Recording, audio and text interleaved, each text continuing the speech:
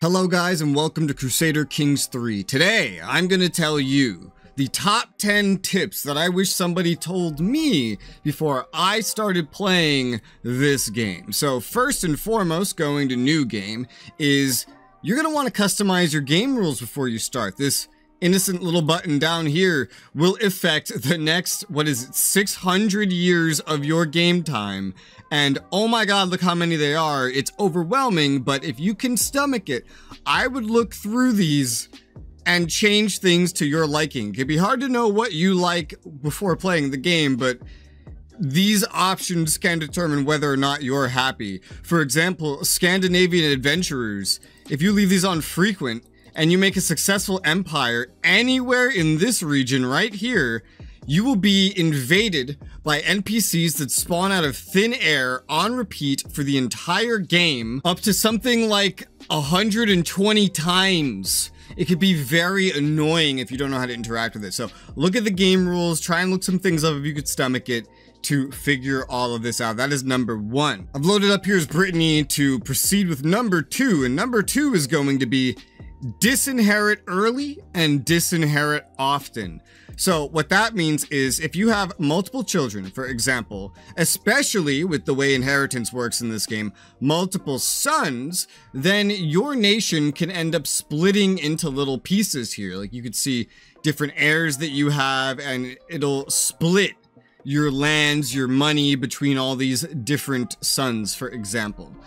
And so what you might want to do is go and disinherit the children that you do not want to inherit things so that you could pick your own successor. You will have to deal with some debuffs and some problems just a little bit. It's really not anything too crazy, but the way inheritance works in this game, you're not going to get the actual inheritances that you want that work best with the mechanics of how you could play the game until towards the end game. So for most of the game, and for probably most of your games, since most players don't make it towards the end of the game in their playthroughs, you're going to be wanting to disinherit early and often. And that's going to be the key to success, and that's something that the AI are not really going to be able to replicate because the AI don't really disinherit. Number three, if you're playing as a Catholic or any religion that has access to communion and for example, theocratic head of faith, as opposed to, not having a head of faith and not having access to communion as a doctrine, make sure that you request gold and not indulgences. Spending gold to get piety at a 1-to-1 ratio, for example, is absolutely ridiculous and not worth it. With ask for gold, it's pretty much always going to cost like 250 piety, but as the game goes on, the ratio of gold you will get improves dramatically. You can get a 5-to-1 ratio of gold you receive to piety you give in. And then if you just go on pilgrimages to earn the piety back, you can turn that gold into way more piety than you originally had. This causes an infinite loop where you could become extremely rich, especially as the game goes on and the Pope gets wealthier. Extremely wealthy and extremely pious, which is great if you need to rely on holy wars or anything. Tip number 4. Set the lifestyle of your children to min-max. Their education right here, right stinking here.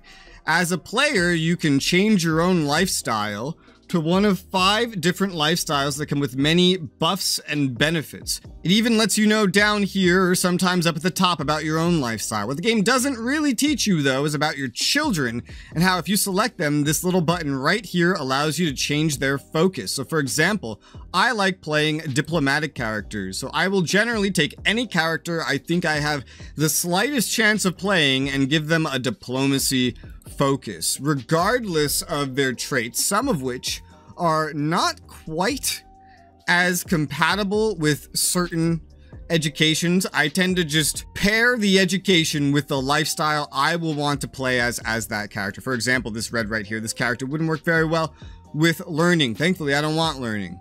I want diplomacy, so I could give him diplomacy as a focus. I would have my next character then, because I would play as my kid, for example, be the kind of lifestyle that I want. The education doesn't have to match, but you get a 30% experience buff to whatever you're educated in. And you get a lot of buffs relevant to that kind of play style as well. For example, this guy being Marshall, these are the bonuses he gets, and this can go up to 5. Number 5, always be scheming. You see these right here? You can always have a scheme going, a personal scheme, a hostile scheme. Regardless of your intent, these are always here, and they can likely help you in some way. At the very least, you should be swaying, even if you don't like hostile scheming. Look at this powerful vassal that doesn't like me that much. There's a lot of ways to handle this, but one way that I shouldn't just knock is swaying. Very rarely anything bad can ever come from swaying, and this is just the easiest scheme to do that will always help you. And in some instances, you can have 2 of these going on at once. So always be scheming. Number 6, and this might be a little specific because I am a diplomacy lifestyle player, is very specific to the diplomacy tree, and that is defensive negotiations. Be very, very careful if you take this perk. It is probably, in my opinion, the best perk in the entire game, because it's the one thing that will allow you to make an alliance without a marriage or some other sort of relation. It is the one thing that actually allows you to engage in foreign diplomacy in this game in the way that it historically worked. However, you can only do one of them, and it's very easy to waste this, because the moment you get this, the game will prompt you with every qualifying alliance that it thinks you might want, which it does by default with familial based alliances as well. And the way it communicates what criteria has been met for an alliance is very bad, and sometimes, like, I've just seen it take my negotiation perk instead of taking a familial relation. It's very easy to waste this, as useful as it is. So if I were you, I would avoid even claiming this until you know who you want this alliance with, and then monitor that alliance at all costs. This is very useful, but very easy to waste, so be careful with how you use it. Number 7, and this is a big one. This is a big core thing. When fighting wars over something, you need claims to fight wars. For example, this guy has a claim on the Duchy of Normandy.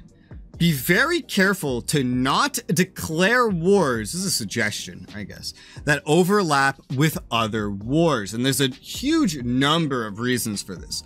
Let's say I go after the Duchy of Normandy, and someone else is going after the Duchy of Normandy. If I win the war, that person then gets to say if he wants to fight me over Normandy and continue his war, meaning I can inherit a war. But more importantly, if, say, one of your vassals decides to go to war with the Duchy of Normandy, then your vassals will end up fighting you over anything you have occupied, and you will have to fight them over things they have occupied. This creates a war that is not a war, and this can happen even with a foreign participant as well, where you could fight their units and they can fight yours, but no war score will ever be accumulated because you're not technically at war, which is usually insanely, exponentially more costly than the actual war you're fighting. Because if you win one big battle in a normal war, you've probably earned 50% war score just like that. However, you could fight 10 massive battles against your own vassals fighting over the same duchy, or a foreign participant, for example, and accomplish nothing except wasting your own money, your own men, and your own time. So look at regions before you attack for them. See if anybody else has any participation in them, and then try and shock and awe those motherfuckers as quickly as possible, because if you do get caught in one of these situations, there's nothing you can do, because even if they're your own vassals, you cannot punish them for fighting the deadliest wars in the game against you, and if they're a foreign participant, you cannot use this as war justification to go to war with them. It is a huge design flaw in the game, but it's been here pretty much since release, and I doubt it's ever going away, so be very careful about that. Number 8, and this is a tough one. This is a game that a lot of players get into, not realizing what they're getting into. The inheritance system of this game stops a lot of players from experiencing the game they want to experience. I already taught you about disinheriting, but if you really, really hate inheritance and you don't even want to look at disinheriting, you have one choice on this entire map of a nation that will actually work well for you. Can you tell which one it is? It's the one I'm looking at right now. The good old, not Byzantines, Rome. Eastern Rome right here, motherfucker. This is really your only option. This is the only nation in the game that starts with, where is it? Succession law of primogeniture. Even in 867, hundreds of years, hundreds, like half a century before any other nation would get access to this. You can have primogeniture, meaning your oldest child will inherit all of your titles. For example, in this case, your oldest male child will inherit everything. So if you do want the simplest nation ruling experience possible, then I hate how they call them the Byzantines. The Eastern Romans are probably your best option. Number 9, and my ability to show this is limited because I don't own any DLCs. There's a DLC activity called Grand Tour. It's advertised as, oh, you can go and make the masses love you, make your population like you, blah, blah, blah. No, it doesn't exist for that.